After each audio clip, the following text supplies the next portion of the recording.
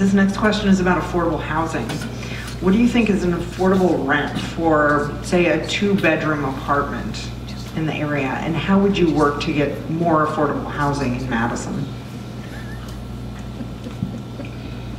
So, affordable rent for a 2-bedroom, I honestly don't know what that would be because I haven't been in the market for that for a long time.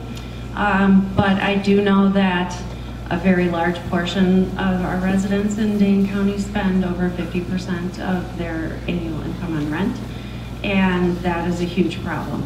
It's a problem for working class people, it's a problem for people who are getting priced out of their homes, and it's a problem for families like mine whose kids may want to come home in the future and want to buy a house or be able to afford or rent for an apartment.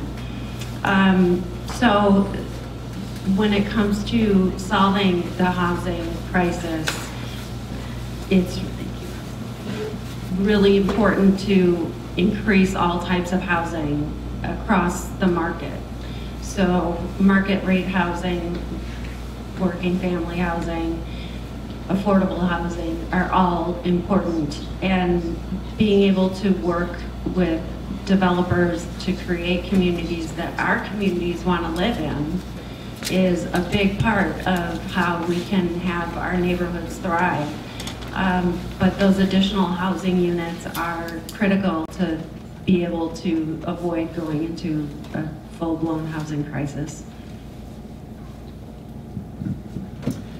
The actual dollar amount is going to change depending upon it being downtown or further out. I think that it has to reflect the needs of the individuals that are renting that housing, depending upon if it's a housing first option, if it's just a regular affordable, or if it's a market rate housing project.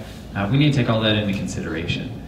On top of that, I think just to step aside onto housing first a little bit because it pertains slightly.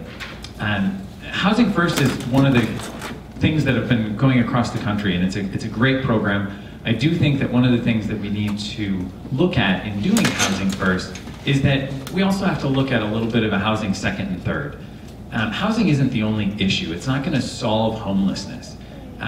People become homeless for a multitude of different reasons, whether it's an injury, whether it's a health problem, whether it's addiction, whether it's issues in their family.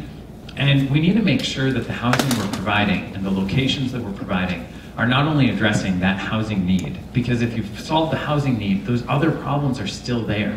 And so we have to make sure that we're addressing those individual problems to be able to solve that, whether it's that they need job training and to move on to a new career because their career is no longer in this economy, which happens sometimes. We need to make sure to transfer those people. If it's addiction, we need to make sure that we're getting them that addiction help.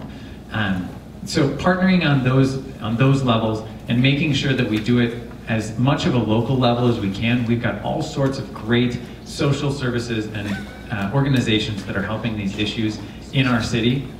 I would like to look to those organizations that have the most knowledge of the issues and the most knowledge of the local issues to be able to attack those problems.